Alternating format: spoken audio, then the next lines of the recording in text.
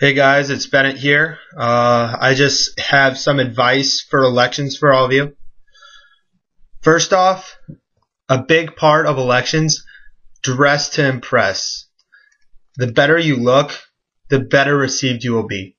So if you want to come in wearing a t-shirt and gym shorts, that's your decision. If you want to impress people the most, try coming in khakis, a jacket, a suit, something nicer, because it'll make you better received. Second off, write a good speech that must be within the limits. If you're running for Gadol, 5 minutes. If you're running for Sagan, 4 minutes. If you're running for More, 4 minutes as well.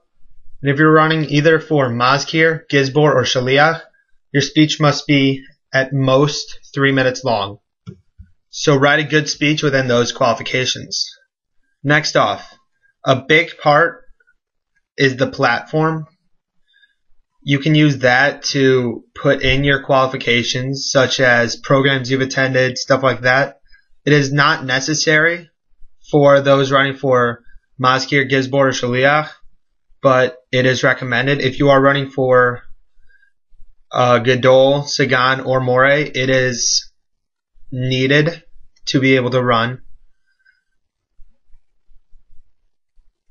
Don't have too much nerve when you are presenting.